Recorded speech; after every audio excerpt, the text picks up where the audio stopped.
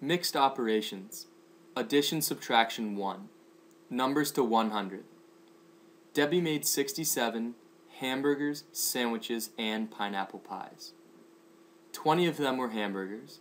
24 of them were sandwiches. How many were pineapple pies?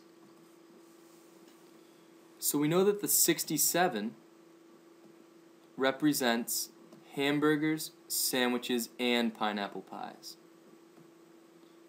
Okay, then it says that 20 were hamburgers.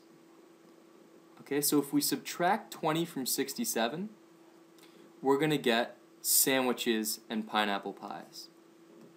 Okay, which is 47. Okay, so when we take hamburgers out, I'm going to cross it off. We have 47 items left, and those are going to be made up of sandwiches and pineapple pies. So then it says 24 of the 67 were sandwiches.